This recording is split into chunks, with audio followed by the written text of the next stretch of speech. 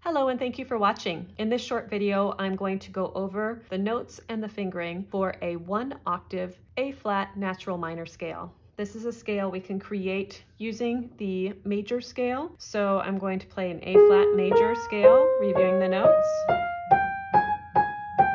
And so to make that scale minor, we're going to lower the 3rd, the 6th, and the 7th scale degrees down a half step. So we will be left with Mi going down a half step to Me, La going down a half step to Le, and Ti going down a half step to Te. So now we have A flat, B flat, C flat, Me, Fa, D flat, So, E flat, Le, F flat, Te, G flat, and Do, A flat. We're going to lock in the fingering using a technique called clumping. What's nice about this scale is that it uses all 5 black keys, and it is the same fingering as a B major scale, but we're just going to start in the middle here of this clump of 3 black keys, if that makes sense. So we'll start with 3-4, thumb comes under, 2-3, thumb under, and with 2-3. Cross with 3-2, and then cross with 4.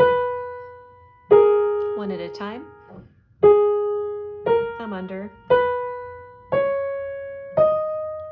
3, back down, cross with 3, then cross with 4. Left hand, same thing. It's going to be the same fingering that we're used to on the 3 black keys. We're going to start with fingers 3-2 for a clump, and then 3-2, and then cross with 4-3. Thumb under, 2-3, thumb under, and 2-3. 3-2, cross with 3, cross with 4, back down, cross under, cross under, hands together. We're going to use a short, long rhythmic technique to get hands together for this scale, so we can plan where the thumb is crossing under or the other fingers are crossing over. So thumb comes under finger 4, left hand 3 crosses over. Right hand thumb under finger 3. Left hand over with 4 and back down. Under 4, over with 3, under 3, cross with 4. One at a time, here we go.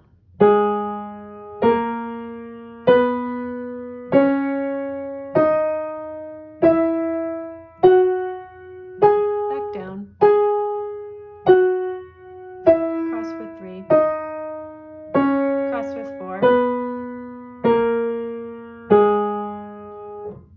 Thank you for watching this short video on a 1-octave A-flat natural minor scale. I hope you found it helpful.